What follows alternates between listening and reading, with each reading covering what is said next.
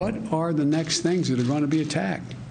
Because this MAGA crowd is really the most extreme political organization that's existed in American history, in recent American history. The president taking a bold shot at the 74 million Americans who voted for President Trump in 2020. Congressman Byron Donalds is a member of the House Oversight Committee, joins us now. Congressman, good morning to you. A lot of people are saying that MAGA crowd comment from the president yesterday reminds him of something Hillary Clinton said in 2016. Put half of Trump supporters into what I call the basket of deplorables. The racist, sexist, homophobic, xenophobic, Islamophobic, you name it.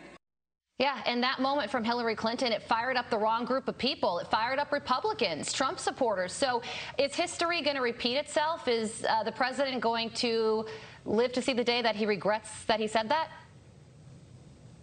First of all, what the president said was just ignorant. If you've been watching Antifa move through the streets of America, you would know better. But of course, the president doesn't even know who Antifa is. He says that's an idea, if you remember the presidential debates from a year and a half ago. But this is bigger than that. You have a president who is an elitist, who doesn't know what he's doing. So Republican voters are already mobilized and ready to go. This just adds more fuel to the fire. You know, Congressman, when the president says stuff like the ultra MAGA crowd, they're really trying to isolate voters with that. They're really trying to assign labels like white supremacy and xenophobes. But the MAGA crowd is America first. Doesn't that mean all Americans first? Well, look, I'm going to tell you right now, in our politics, you have people who vehemently disagree on what the policies should be and, frankly, what the politics should be. But when you do this to Americans, when you try to divide them because of who they support to be president of the United States in the future or who they've supported in the past, that is outrageous. I thought Joe Biden wanted to stand for unity. He's never stood for that. He's been one of the most divisive presidents we've ever had. Well, your colleague in California, Eric Swalwell, also said something notable this week, and we want to get your response to it. He posted a tweet saying the Republicans won't stop with banning abortion. They want to ban interracial marriage. Do you want to save that? Then you should probably vote. What's your reaction to that comment from Swalwell?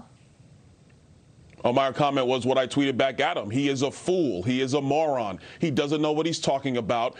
All he's doing is gaslighting black voters, which is something the Democrats do all the time. Let me take Eric Swalwell down memory lane. In 1924, in the state of Virginia, there was the Racial Integrity Act that was passed by Democrats. That is what made interracial marriages illegal in the state of Virginia, which led to the Loving decision in 1967. It is the Republican Party that is always stood for civil rights for black Americans in the United States. So he doesn't just get to flip the script today. The reality is we've always stood behind interracial marriage. We always will stand behind interracial marriage. Eric Swalwell is a clown, pure and simple.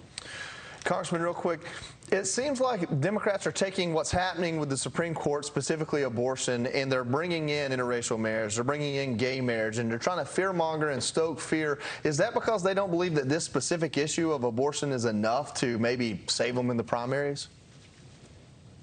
Oh, that's absolutely correct. What the Democrats will never acknowledge is that abortion has been a very divisive issue in the United States. It's never been a 70-30 issue in the United States. It's been very divided. So they can't run campaigns just purely on abortion. What they're going to try to do is run it on taking away quote-unquote rights. But if you actually read the draft opinion from Samuel Alito, they're very clear that this is actually tied specifically to Roe v. Wade and Planned Parenthood versus Casey, no more, no less. But they don't want to just keep it to abortion. They want to expand it.